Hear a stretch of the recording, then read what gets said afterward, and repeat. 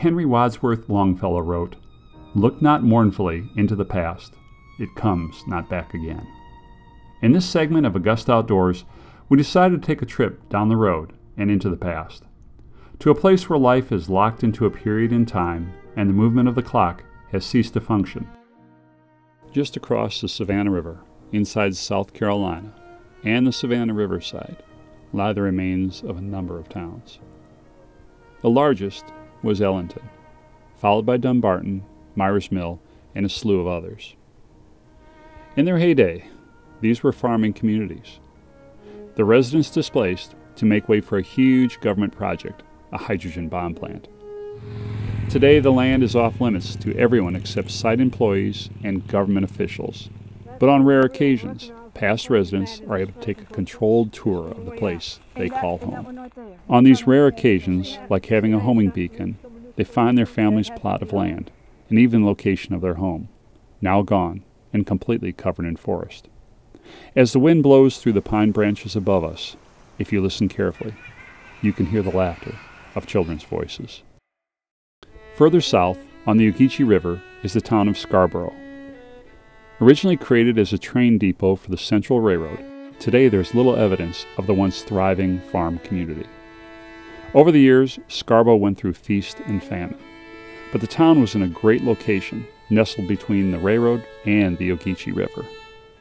On December 3, 1864, while on his march to the sea, General William T. Sherman and his troops camped along the railroad tracks at the base of this town.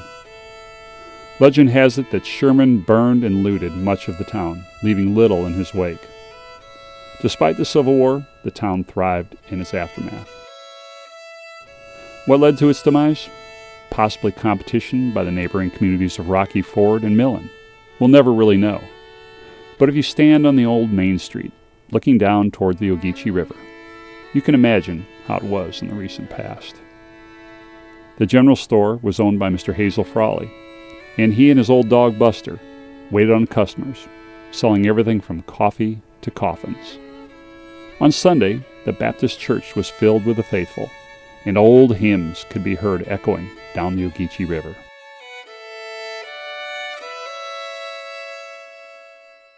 About 30 minutes west of Augusta, in McDuffie County, are the remains of Wrightsboro. Created by Quakers back in the mid-1700s, they found the land rich and fertile for growing all sorts of crops. The Quakers were a peaceful people, and because of their religious beliefs, remained neutral during the Revolutionary War. Their refusal to bear arms against the British made American revolutionaries bitter and resulted in numerous killings, burning of homes, and confiscation of valuables. Disillusioned with the whole situation, most of the Quakers had left Wrightsboro by 1805. But other residents inhabited the town, and by the mid-1800s, Wrightsboro became a thriving agricultural community. Cotton was the main cash crop, but when forced labor and slavery were abolished after the Civil War, the town all but vanished. The death blow came in the early 20th century, with the arrival of the destructive boll weevil and an end to cotton as a major commodity. By the 1930s, the town was all but empty. Today, many of the old buildings have been restored, and markers exist throughout the area to remind visitors of the town that once was. There are many other ghost towns, too many to talk about in this segment.